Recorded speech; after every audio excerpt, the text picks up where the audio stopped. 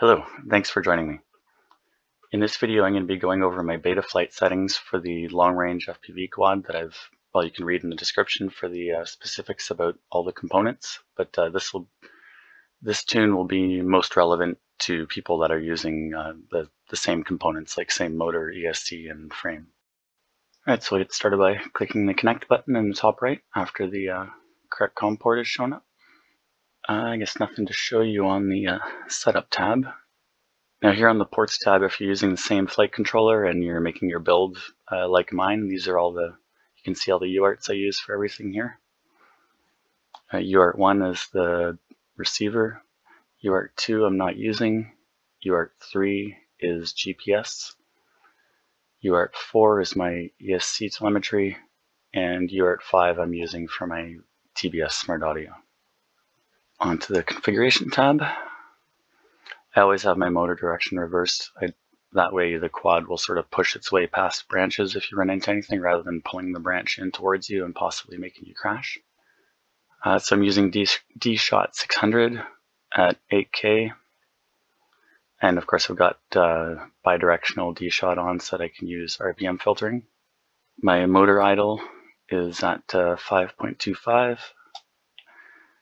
And the JBF7 unfortunately doesn't have a barometer, so that's not turned on, just the accelerometer, which you need for GPS rescue as well as auto level mode. I always set the maximum arm angle to 180, just so you can still arm if you happen to have your quad crash and be upside down. You can disarm and arm again. Crossfire is selected, of course, because that's what I'm using for my control link. And you can see there just what other features I've got highlighted. For GPS, I'm using the Matex SAM M8Q. So I've got the U-Blocks protocol selected and AutoBaud auto-config so that we can use a baud rate higher than the default, which is for some reason always 9600 on GPSs. I like to have set home point once selected so that if you crash and disarm and then rearm, your home point will not be changed to wherever it was that you crashed. It'll stay at wherever it was set when you plugged the battery in before taking off. I always turn off all the beeper things. I don't use any of that except for the D-Shot beacon and the D-Shot beeper. Okay, on the power and battery tab, with the JBF7 flight controller and the Iflight 50 amp ESC, the amperage meter should be set to 100 for the scale. And then these are the settings I use for my lithium ion packs, or my 18650 6S2P lithium ion packs. That's what I fly most often on this quad, so it's set up for that.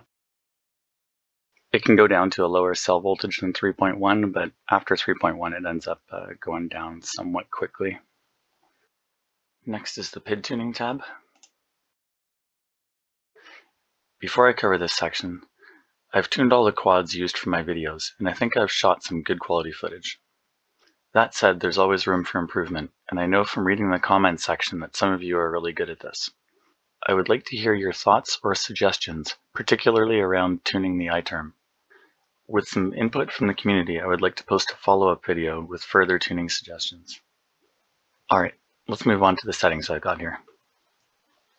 Let's start with the stick control stuff. So I've got my stick response way down because I want to have soft stick sensitivity for the gentle turns, trying to do cinematic flying, or at least not being too jerky with my movements while I'm flying.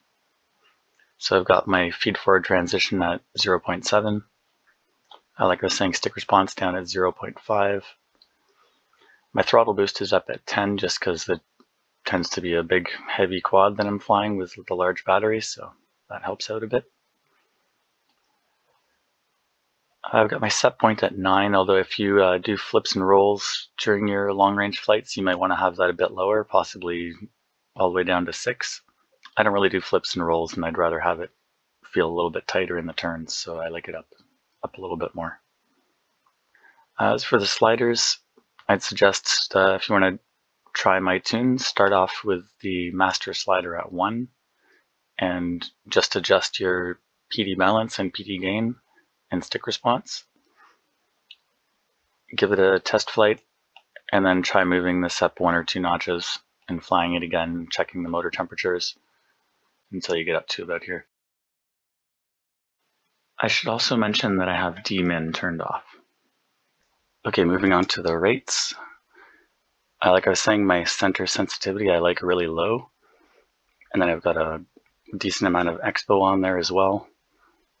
And then my max rate is fairly close to the same for all of them, but I do like it to be a little bit lower on pitch and a little bit lower on yaw. I've got a throttle expo setup of 25% expo at a midpoint of 0.32.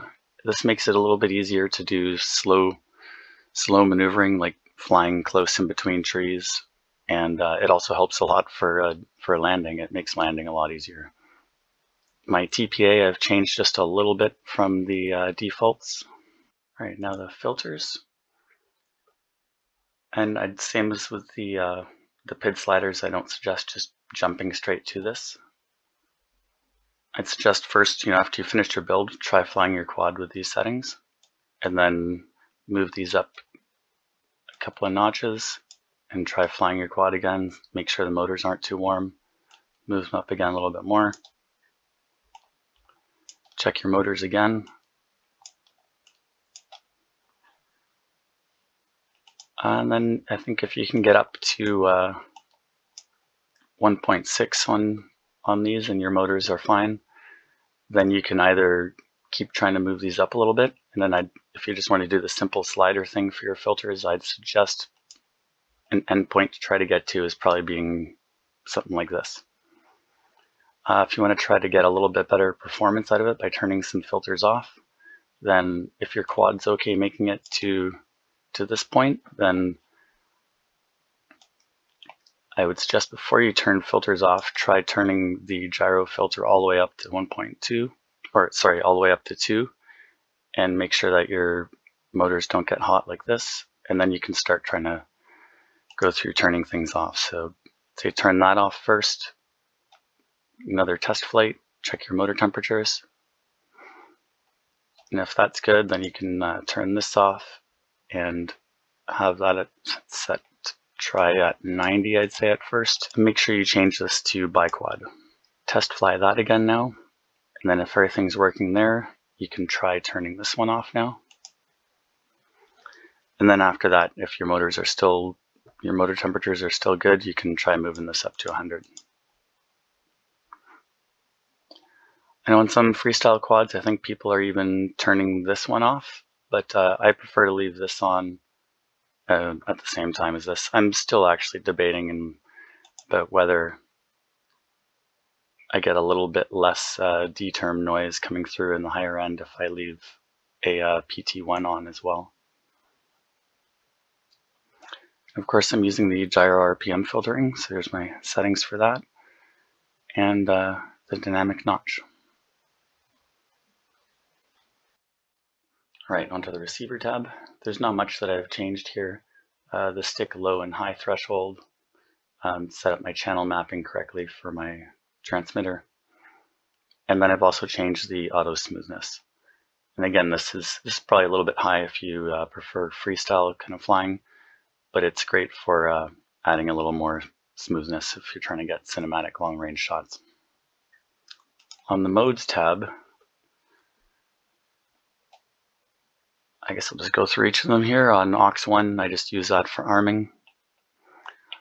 Aux 2, I use for my beeper, as well as my flip over after crash, since it's a 3-position switch on my on both my transmitters, my Taranis X9D and the X-Lite. On aux 3, I have angle mode set to the 2nd and 3rd click on the switch, and GPS rescue set to just the 3rd click. So usually when I lose video, I'm just going to change into auto level mode and give a bunch of throttle, and just not even worry about using GPS rescue. And then if I still don't get video back after auto level and using throttle for several seconds, then I'll switch to GPS rescue. So it just makes it convenient using it, having it all on the same switch. Motors tab, there's nothing to show there.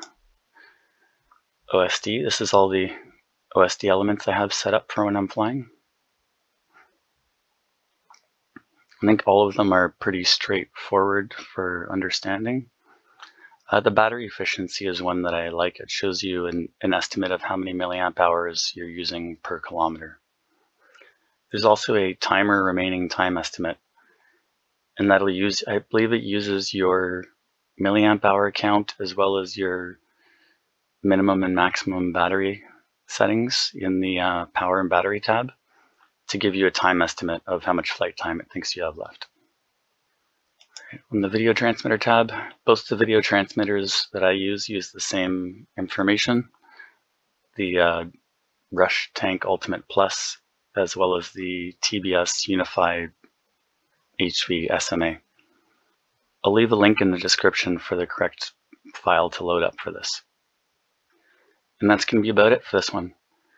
There'll be a follow-up video later on in which I'll be covering more specific GPS and failsafe settings. Thank you all for watching, and I'll see you on the next one.